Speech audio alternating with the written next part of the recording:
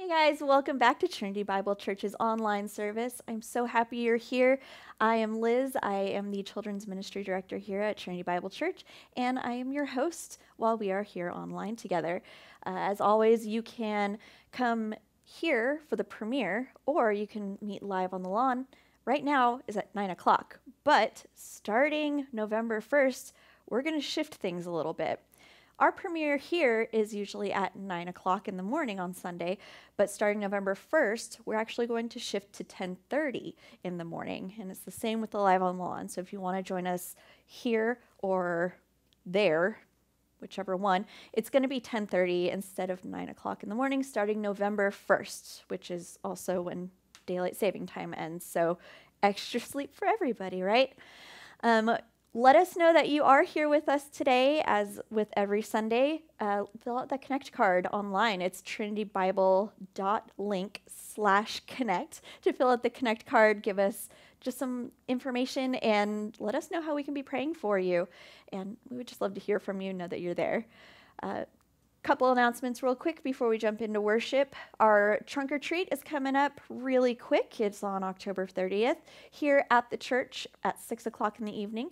And we have so many people signed up. It's really, really fun. I'm so excited. If you are still interested in signing up for a parking spot to decorate and socially distance hand out candy, the registration for that ends on the 20th. So you have a couple more days to decide and fill that out. If you have any questions, go ahead and send me an email at liz@trinitybiblechurch.com.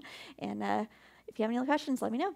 And the last announcement we have is we're having a picnic today here at the church at noon. So you still have time, if you're watching this during the premiere at 9 o'clock, to get your picnic stuff. Come on up to the church. We're going to be on the East Lawn, spread out, just enjoying each other's company here in the hopefully sunshine. So join us, and with all that, let's have some fun worship time.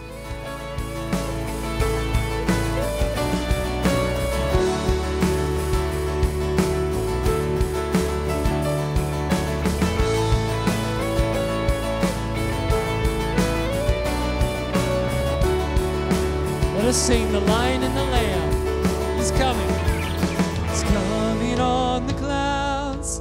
Kings and kingdoms will bow down.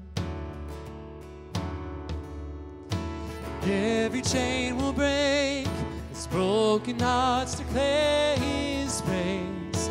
Who can stop the Lord Almighty? Our God is a lion, the Lion of Judah.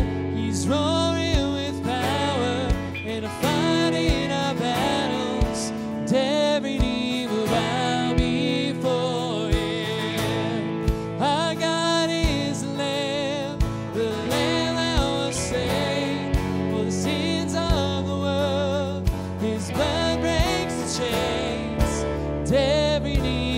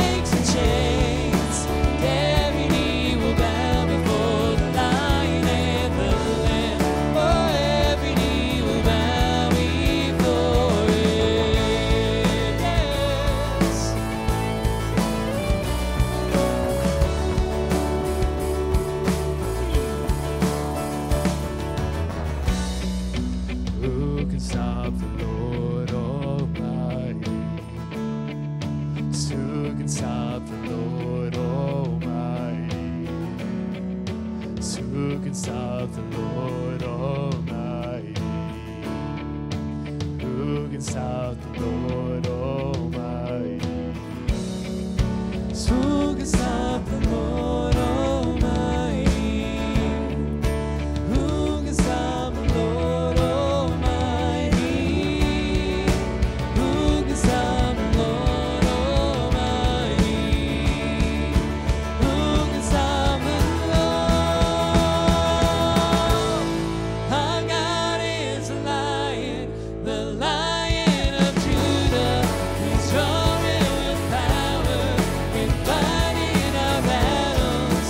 Every knee will bow before Him. Our God is a Lamb now is slain for the sins of the world.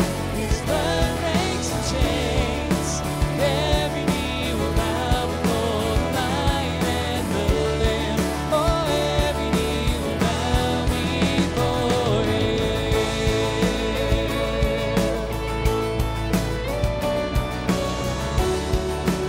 Every knee will bow before the Lion and the Lamb.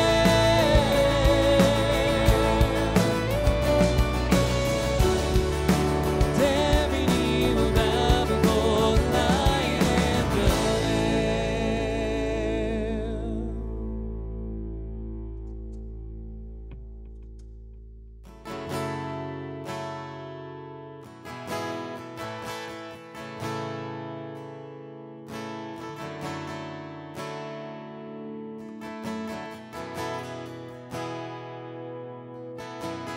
His soul, once torn and beaten, left without reason to move on.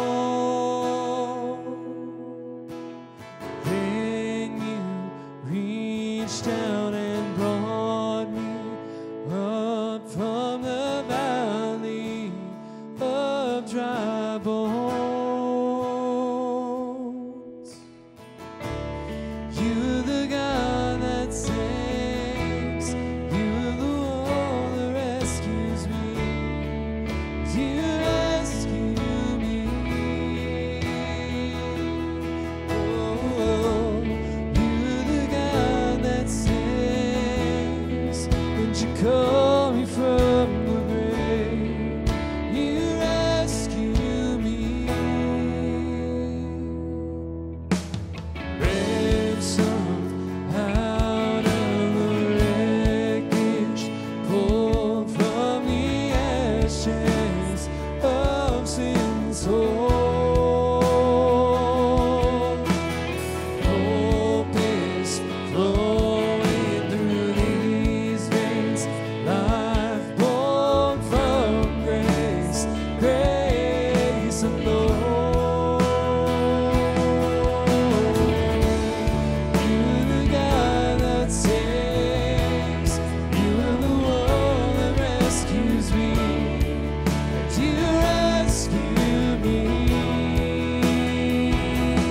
Oh, you're the God that saves. And you call me from the grave. You rescue me. Oh, you rescue me, Lord. You rescue me. Yes.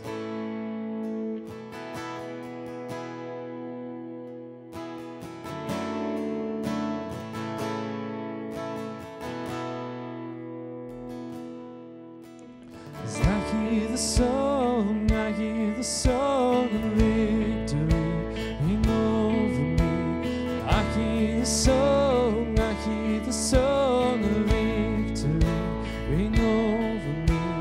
I hear the song, I hear the song of victory ring over me.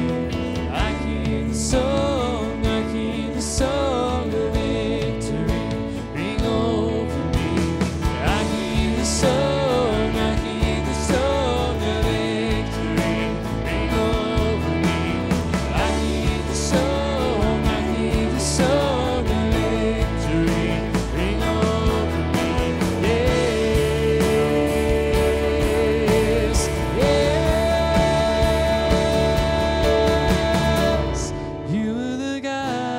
saves. You the one that rescues me. You rescue me. Yes. You the God that saves. You the one that rescues me. You rescue me. Oh, you the God that saves. And you call me from the grave. You rescue me. Oh, you rescue me, Lord. You rescue me.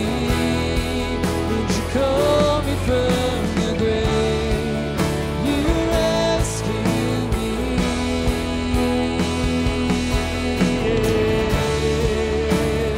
Yes. You rescue me,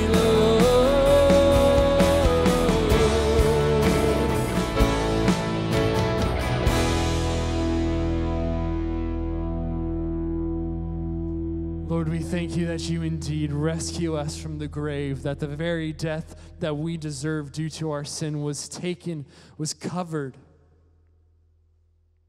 by the death of Christ on the cross. And Lord, we thank you for Christ's resurrection, that we are able to know you because of him. And Lord, we pray that as we go into this next week, as we prepare ourselves for what is to come, that you may be the center of our focus. Be with us now as we look to your word, and that we may come to know you more through it. In your name we pray these things. Amen.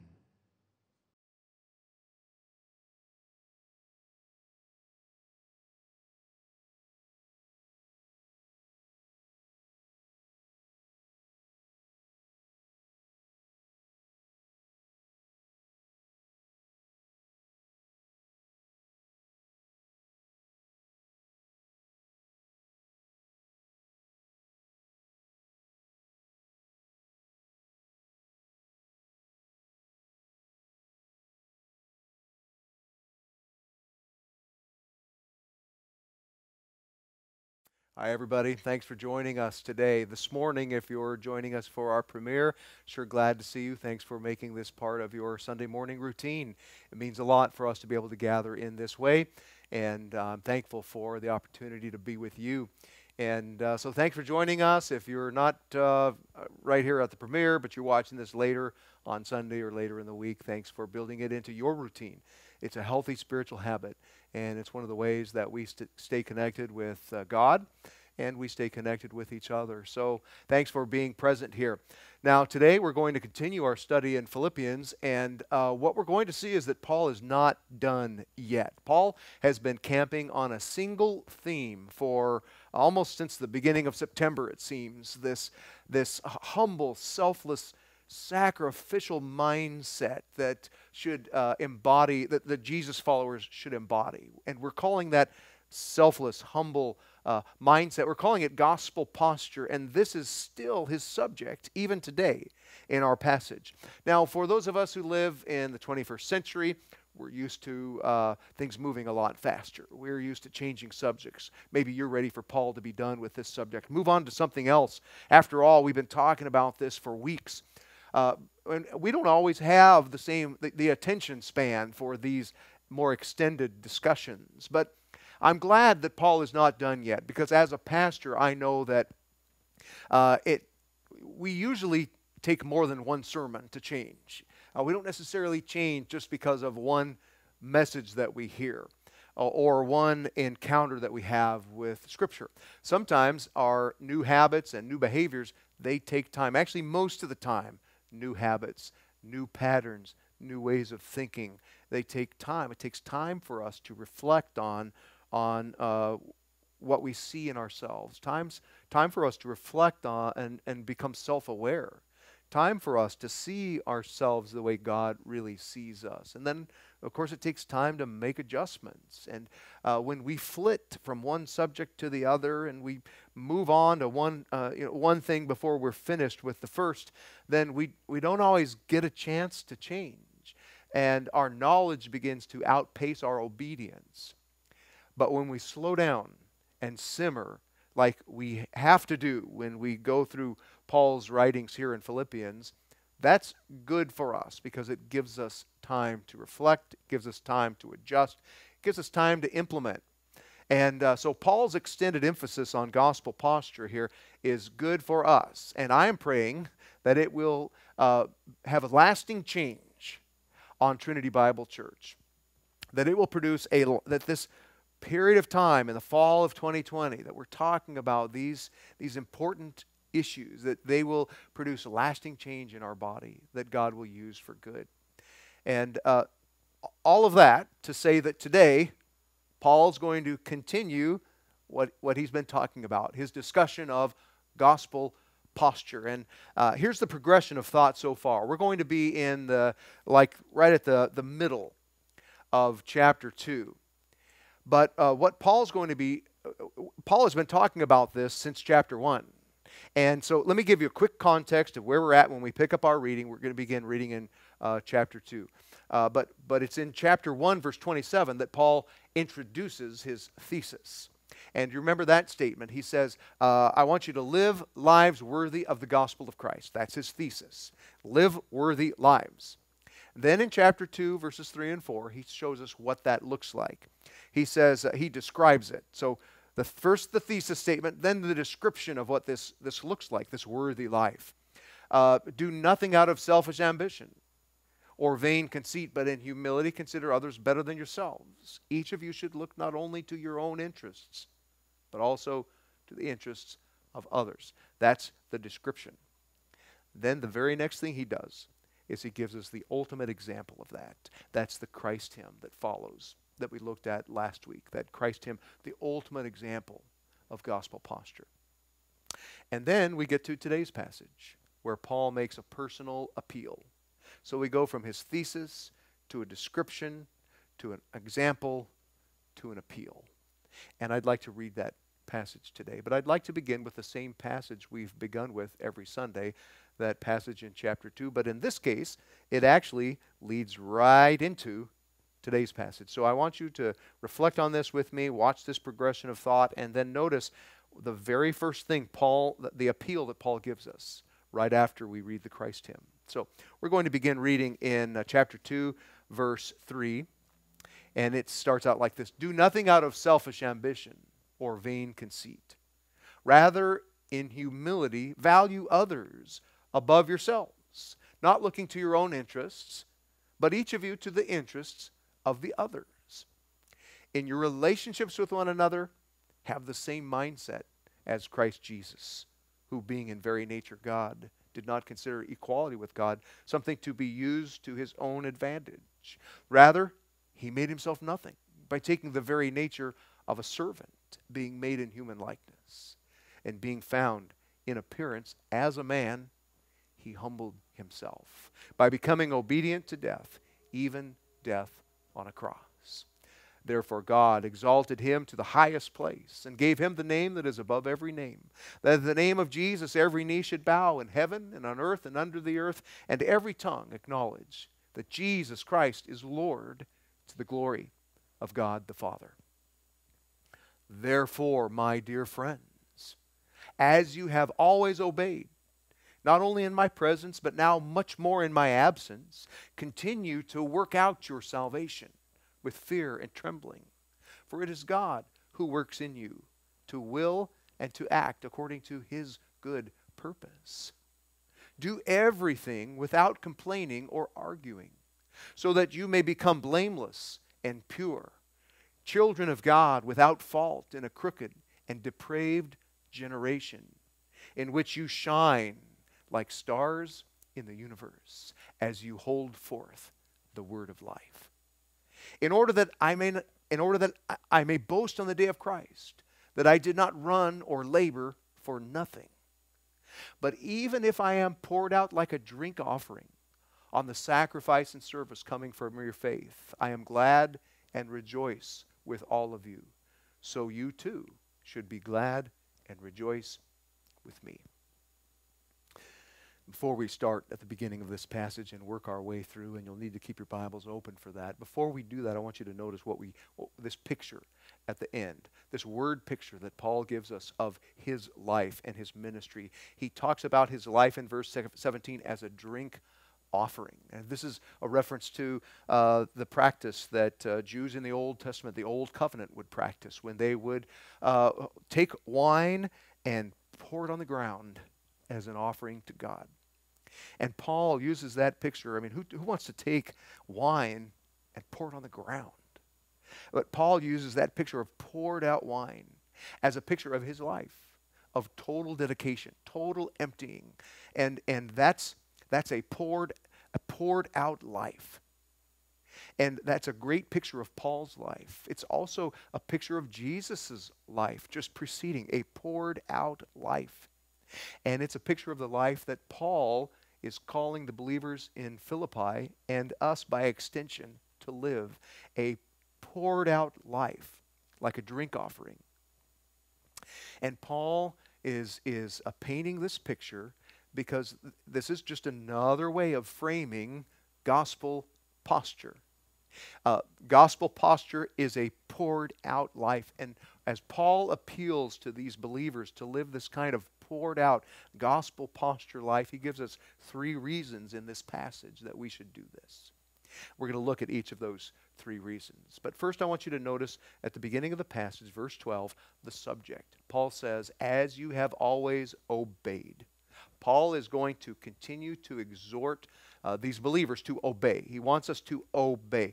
Well, what does he mean, obey, here? Paul says a lot of things in a lot of epistles about what obedience looks like. But in the book of Philippians, up to this point, obedience really means one thing. It means this attitude of gospel posture. That's obedience, because that's the subject in Philippians.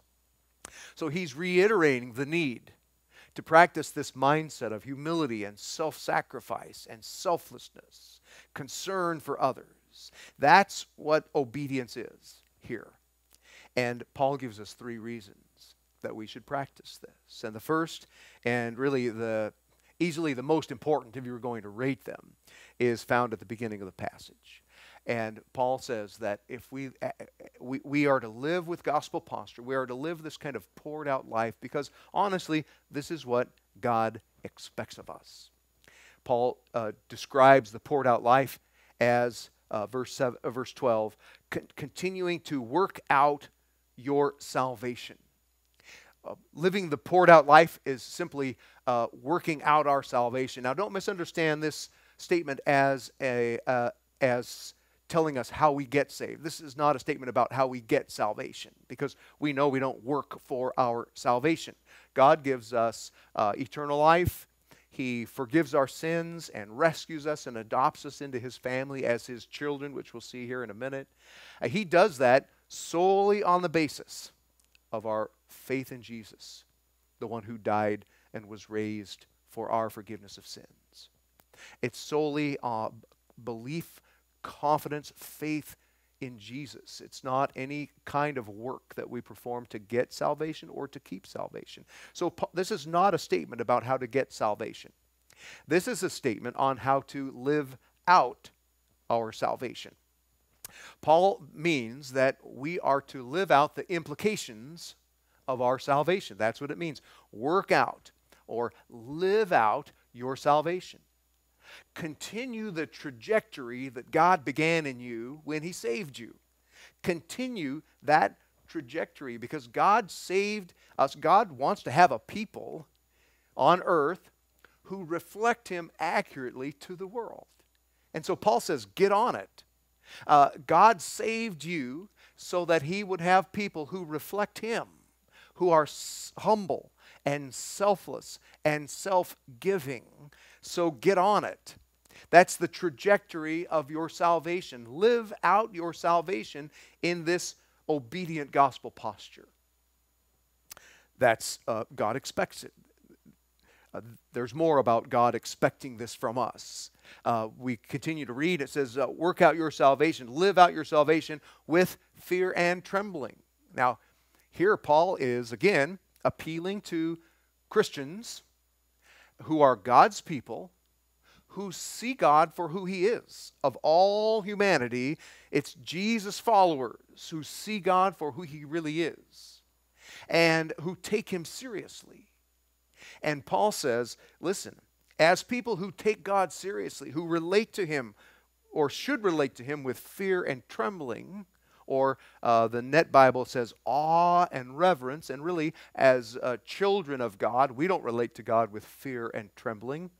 The rest of the world does, but we relate to God with awe and reverence. And Paul says, listen, you need to continue that attitude of awe and reverence. And you remember that this passage flows right out of the Christ hymn that ends with Jesus being acknowledged.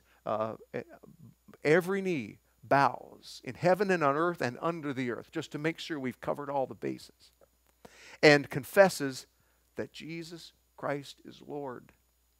So already we have this cosmic scene. Jesus Christ is Lord, and everyone will acknowledge that. And then we have God the Father, who our passage, who the end of that hymn says, gets the glory of all that. Everyone will confess that Jesus Christ is Lord, to the glory of God the Father. So we have this cosmic scene here, and the result of that should be you and I relating with awe and reverence to who God is. And out of that awe and reverence, that true understanding of who God is, living out our salvation and conducting ourselves with gospel posture. So we see more of the God reason that we are to obey with gospel posture. And we're reminded of one more reason in verse 13, where Paul reminds us that we can't do this on our own. For it is God who works in you to will and to do his good purpose. So Paul reminds us that the carrying out of this gospel posture, the live out your salvation, continue the trajectory that God started, that also, just like our initial salvation depended on God alone, this also is dependent on God alone to work in us, to desire and to carry out, to implement this gospel posture. But that provision is there. God does provide us with God does work in us to will and to act. And if God works in us to will and act, then it's pretty obvious that he wants us to do that. So, we are to live lives of gospel posture. We are to live poured out lives because God expects us to. He's equipped us to do that. He wants us to carry that out. And all of this, again, adds up to God's glory. It says, it is God who works in you to will and to act according to his good purpose. That's what all this adds up to, and that's what God expects. That's why he saved us. He saved us to reflect him to the world. He wants us to do that in gospel posture. Humility, self-sacrifice, love for others. There's a second reason in this passage that we are to live gospel posture lives, poured out lives, and it's found in verses 15 and 16. And it says this, we'll start in verse 14. Do everything without complaining or arguing, so that you may become blameless and pure, children of God, without fault in a crooked and depraved generation, in which you shine like stars in the universe as you hold out the word of life. The second reason that Paul wants us to live with gospel posture is because it's what the world needs from us. It's what God expects of us, but it's also what the world needs from us. Paul says we are to behave this way. Specifically, behave this way means do everything without complaining or arguing. That's another slant on gospel posture. And we're to do this because this is how we become blameless and pure. Now, I thought you said, you might say, hey, I thought we were already blameless and pure. God forgave us our sins through Jesus. Well, yes. And we are to live out the trajectory that he began in us when he saved us. So when we become blameless and pure, we are living out the trajectory, closing the gap between what God has made us in Jesus and how we conduct ourselves. And as we do that, we live out our salvation more and more in the direction of this behavior. And as we do this, you may become blameless and pure, children of God. Again, children who look like their Father, who reflect Him to the world, children of God without fault in a crooked and depraved generation in which you shine like stars in the universe as you hold forth the word of life. That word of life, a beautiful way of putting the message of the gospel, the truth of Jesus, God in a body who came and lived and died, who modeled gospel posture and then rose again from the dead and was exalted by God, so that and through Him we have forgiven sins. That is the word of life, and that is the good news that we are to bring to the world. But Paul says that our ability to do this well rides on how we conduct ourselves. Notice the contrast here that's supposed to exist between the behavior of people who belong to God and the world that we live in. So God's children, it says here, children of God. So blameless and pure. That's the first part of the contrast. We're blameless and pure. We're children of God.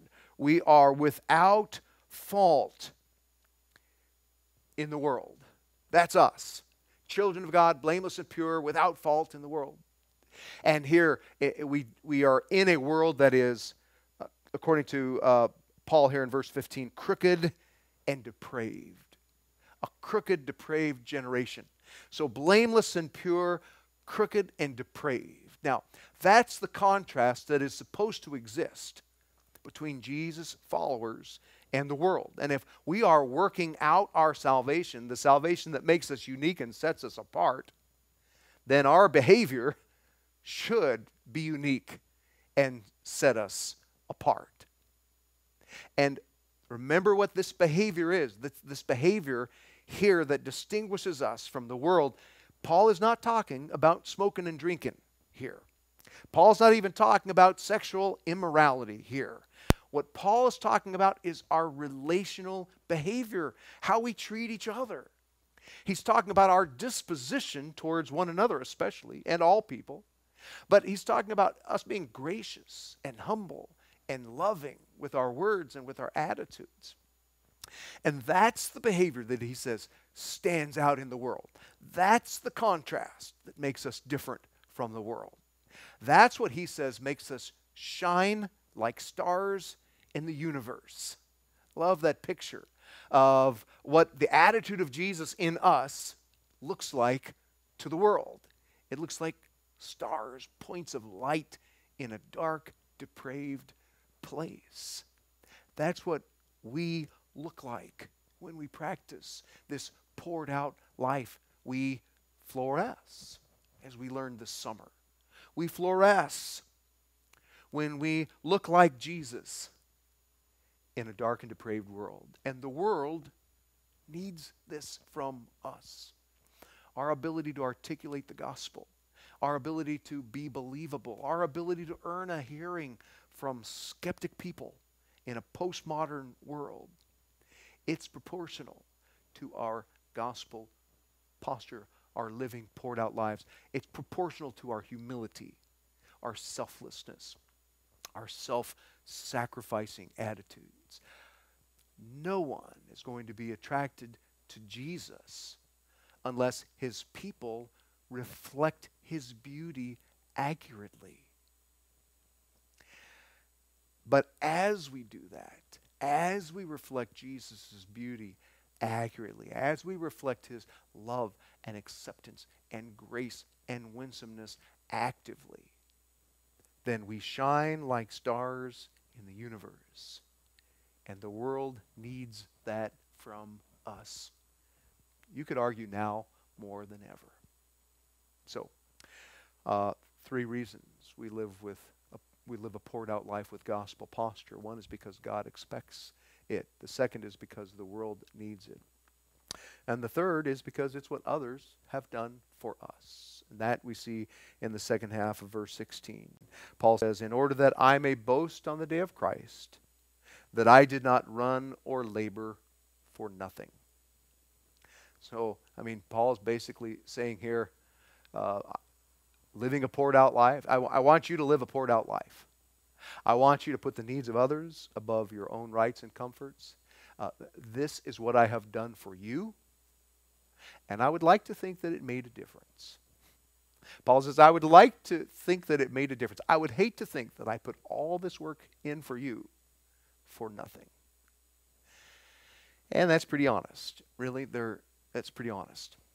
A lot of pastors would like to be that direct with their people, and say, please obey. Please obey. I'd hate to think that I put all this work in for nothing. Please make my life worth the sacrifices that I've made on your behalf. Now, I don't know that I could say that, but Paul can say that. And he does. He says, I want you to make it so that I may boast on the day of Christ, that I didn't run or labor in vain, that I didn't go through all of this for nothing. But then he says he'd do it again if he knew it would make a difference. That's what verse 17 says. Even if I am being poured out like a drink offering on the sacrifice and service of your faith, I rejoice, or I am glad and rejoice with all of you. Basically, the line of thought goes something like this. Paul says, please live with gospel posture. Stay united as a church. Continue to advance the gospel in you and through you so that I will know I have not wasted my time with you. And if you will do this, it will make my poured out life worth it, and I would do it all over again. That's a pretty amazing thing for Paul to say, a pretty beautiful thing for him to say. And it reminds us that you and I are here because of the sacrifice and examples and ministry of other people who have lived poured out, humble, selfless lives. There are Pauls in your life who have worked hard to teach you, to disciple you, to pastor you, to walk with you. They're your mom or your dad. They're your a Sunday school teacher or your youth pastor or your grandparents or a small group leader or just a person who took interest in you, who involved themselves in your life, and you know that God used them to help you come to know Him. They poured their life into you. They put your needs and interests above their own. And they showed a love for you that personifies a poured out life. And so it rests on you. It rests on me, all of us, to live with gospel posture, because that's how other people have lived with us. And so we have these three reasons that we're to continue this obedience that Paul's called us to, the obedient life of a poured out gospel posture. God expects it. It's simply living out the trajectory of our salvation.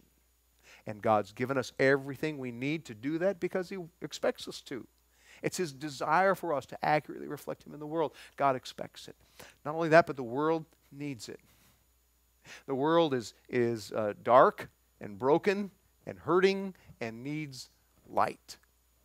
And to the degree that we reflect Jesus accurately, we shine like stars in the universe. The world needs it. And finally, others have done this for us. We're here because of the poured out, humble, selfless lives of other people. So Paul challenges us to this kind of obedience. And then before we go, we have to look at one more thing, just briefly. We have to look at Paul's central description of gospel posture in this text. And that's right there in the middle of the passage. And we can't leave without saying something about it, where Paul says, do everything without complaining or arguing. The gospel posture that Paul is describing, here he describes it from kind of a negative point of view. Earlier in verses 3 and 4, he talks about not having selfish ambition and in humility considering others better than yourselves. But here he shows us, so that's what it does look like. Here in verse 14 is what it doesn't look like. It doesn't look like complaining. It doesn't look like bitter, argumentative speech. So this is what gospel posture is not. It is not toxic talk. It's not complaining and grumbling and being hard to please and being continually dissatisfied with others and judgmental and critical. No. It is putting the needs of others above our own, caring for others, being gracious, not looking to our own interests, but each of us to the interests of the others. And that is hard these days because right now there is a lot to complain about. There is a lot, even for the body of Christ, to complain about, a lot to disagree on. None of us see anything exactly the same, or none of us see everything exactly the same. Whether it's politics or the coronavirus or how to move forward as a church even. We all have at least slightly different takes on that, and in some ways, big different takes on that. And that difference is a lot to complain about. But that difference is all the more reason for us to remember the common bond that we have in Jesus. To remember that the truth that brings us together is much greater and much more important than these other smaller realities. And it's a reminder to us that being the body requires all of us to adopt an others-centered attitude. It requires all of us to live poured out, humble, selfless, sacrificial lives. This is the mindset that Jesus ministered with. It's the life he came and lived with. And as he did that, he brought glory to God. And in the same way, as we do that, despite the fact that we differ on a lot of other things, with gospel posture, we don't complain, we don't argue, we're not argumentative, but instead we put the needs of others above our own. And as we do that, we bring honor to God. We accurately reflect him in a world that desperately needs him. So as we conduct ourselves with this kind of posture, we do bring glory to God. We do bring the good news to the world. And we will be able to pass on the same gift to others that those ahead of us have passed on to us.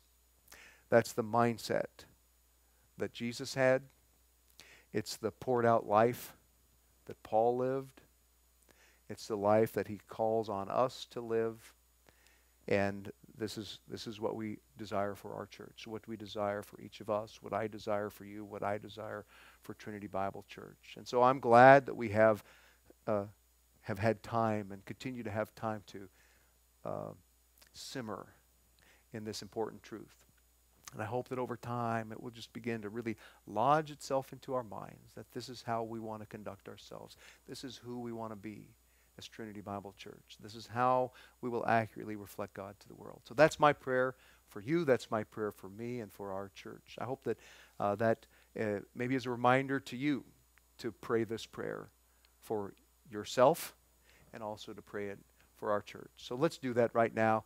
Let's just ask God to help us as we desire to practice the mindset of Jesus at Trinity Bible Church. Father, we come to you through the name of Jesus, who humbled himself and became obedient to death, even death on a cross. And yet you raised him up because he was your son. And he pleased you with his self-sacrifice. And because of that, you've extended the offer of life to us. And we are thankful for that it's not something we've worked for or earned, but you've graciously given it to us through Jesus. And we know that you gave it to us not as a point in time event, but as something that you want to continue to unfold. You have a trajectory for us to become more and more like who we are. And that as we do that, the world will see Jesus in us. That is something we really want. We have a hard time sometimes, all of us, just sorting through our own attitudes and sorting through our own predispositions. And we want to learn to be like Jesus, to put others first, to look out for the needs of others above our own. And we're reminded that only you can do this in us. We're reminded today that it's only as you create in us the desire and the ability that we can carry this out. But we ask for that you will increase our desire, and that you will enable us through your Spirit, that you will remind us of those times when we need to practice gospel posture. Help us to be increasingly mindful of this, and we ask that you will carry it out. We need so much prayer right now, not just for our church, but for our country as we move into a very difficult time. And we ask that you will watch over this country, that we'd be able to live lives that are godly and peaceable. And we pray for the world, that the church will be strong in the world, that the church will look like gospel posture, that will look like Jesus in his mindset, and that through that we will shine like stars in this world, pointing people to your Son and to eternal life as we hold out the word of life. And we ask all this in Jesus' name through the enabling of your Spirit. Another great message from Pastor Brad. I'm really enjoying this Philippians sermon series, and I hope you are too. Remember, we are still memorizing that passage in the 2nd chapter. So how far are you? Go ahead and tell us down below in the comments. Are you doing okay with that? Do you need some encouragement? Do you have any tips or tricks to memorizing? Let us know. And before we go, as always, there are 3 ways that you can give. You can give by mail, text, or online, and all the information is right there on the screen for you. Thank you so much for giving and for just everything you do for us and the church here in Richardson. We love seeing what God does with what you give us. So as we go, I have a benediction for you from Philippians chapter 1. And this is my prayer, that your love may abound more and more in knowledge and in depth of insight, so that you may be able to discern what is best and may be pure and blameless for the day of Christ, filled with the fruit of righteousness that comes through Jesus Christ, to the glory and praise of God. Amen. Have a great week, and we'll see you next time.